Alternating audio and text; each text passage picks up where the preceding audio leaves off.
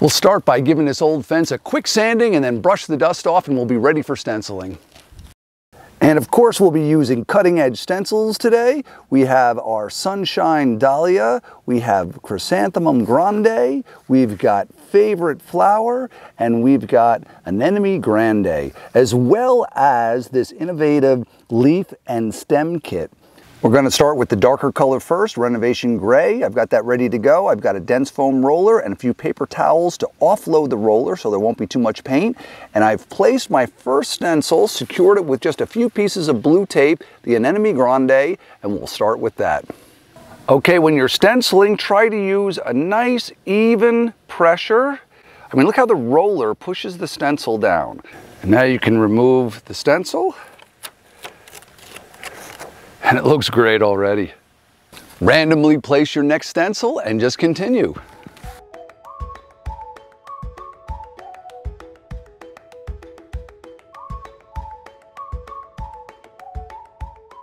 So now I'm going to use this stem stencil, and it's got this curved section. So if I want the flower to lean this way, I'll use it this way. If I want the flower to lean the other way, I use it this way. So it's really easy to get multiple directions with one stencil.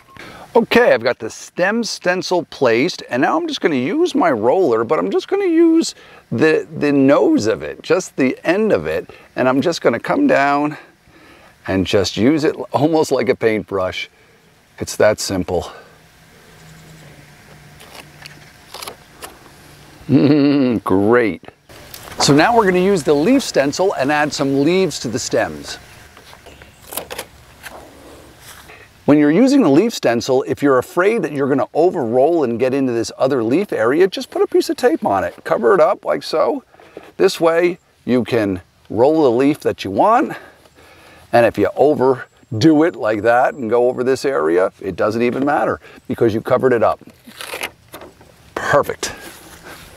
You've got a lot of control with these rollers. You can angle them, use just the tip. Super easy.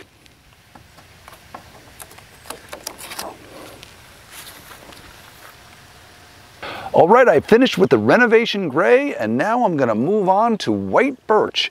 That's going to give us the light color on top. I pre-place my stencils to knock it right out.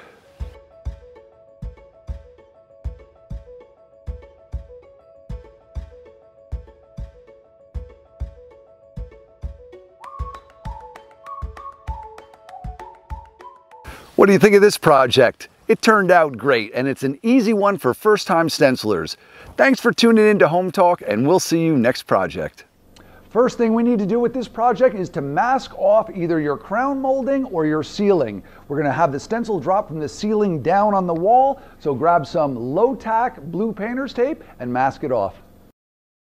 Okay, for this project we're going to be using this beautiful stencil from Cutting Edge Stencils. This is a Weeping Cherry stencil. It's absolutely beautiful. We're going to secure that with a little bit of spray adhesive, repositionable spray adhesive. We'll spray this on the back, do it outside so you don't smell or breathe these fumes, and we're going to be using these paints right here. Benjamin Moore Navajo White Ben is our base coat. We're going to use a little raw umber from Folk Art, a little light pink from Folk Art, and bright magenta. Let's get started. Okay, we've got our spray adhesive on the back of the stencil and a few pieces of tape to help secure it. Now it's time to position the stencil. So we're going to go up to the crown molding here, and we're going to go a little bit above with the vines. It's going to be a little bit above the crown molding here, like so. And then we'll lay that flat. The spray adhesive's doing its job perfectly. And we're ready to stencil. Okay, we've got our paints laid out. We're using these little trays here. They're really handy. Also, we're going to be using 1.5 inch stencil brushes from Cutting Edge Stencils. These are beautiful professional brushes for the cherry blossoms. And then for the branches on the tree, we're going to be using this 3/4 inch brush and the raw umber.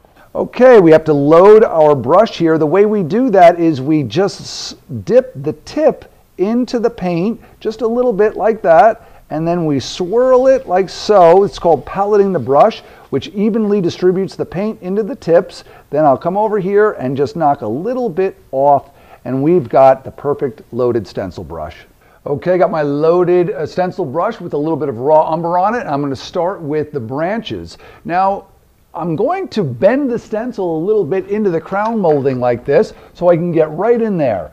So just use your fingers, press it in, and then you can kind of pounce with a vertical motion and get it close to the edge of the ceiling or the crown molding, and then just lightly come down and introduce this raw umber color to where the branches would be. Very simple, doesn't have to be perfect. Try not to get too much on the blossom area. Okay, we do this stencil in layers. What we want to do to achieve this beautiful organic look is to put a light color in the background first. We have these two different colors here that we'll be using for the blossoms, but we're going to use the light pink color as kind of like a faded shadow in the background, and then we're going to do another stencil on top using the dark magenta color.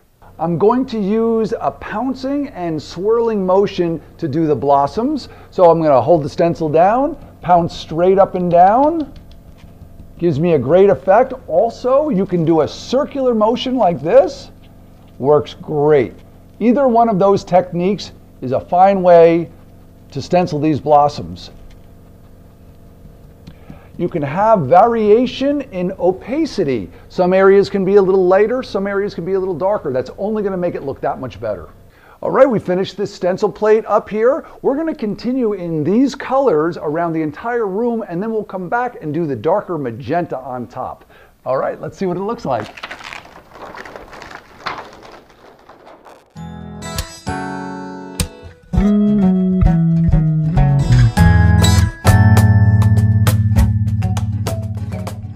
Okay, I finished the first process, done in the light pink. This is my background or shadow area. Now I'm going to do the foreground in this bright magenta color. So we're going to place our stencil, but don't place it in the exact same place as you did the first one. You want it to be organic and you want it to move slightly left or right. So let's do that now. I'm going to place this. I'm going to have it slightly off from my previous or background stencil. And then we're going to stencil this in magenta.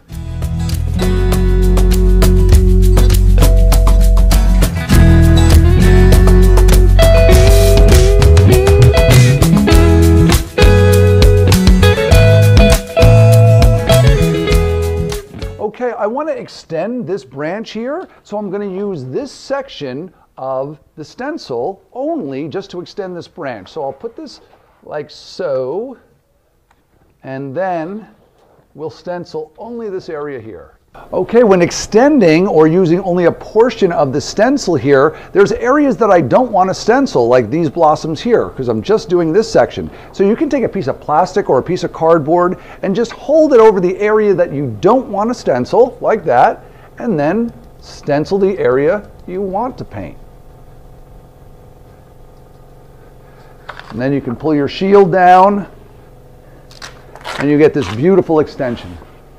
Okay, we're going to want to fill in this area here at the crown molding. So I'm going to take the stencil and I'm going to place it in just that area where I want to fill it in. And then I'm just going to stencil this in.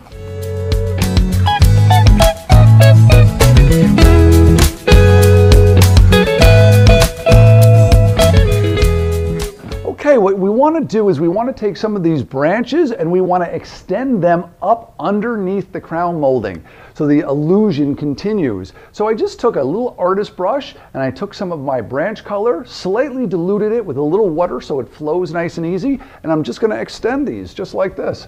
Just come in, add the little bit of the branch so it looks like it continues right up underneath. It's time to unmask.